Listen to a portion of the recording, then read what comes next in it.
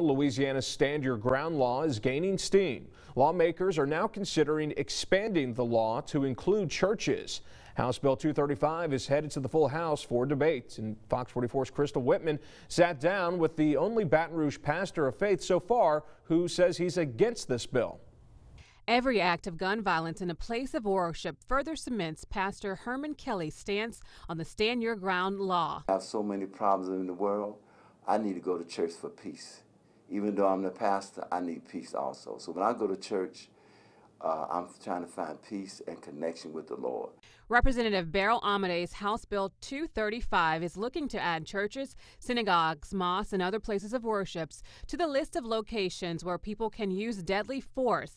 Baton Rouge Pastor Herman Kelly testified before lawmakers, speaking out on what he says is a dangerous bill. I'm a Floridian. I know about Stand Your Ground. In Florida, it's been violent.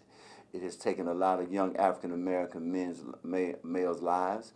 For now, Kelly says he has measures in place to prevent guns in his church. I have a security team at the church I serve, Bethel. We have a security team.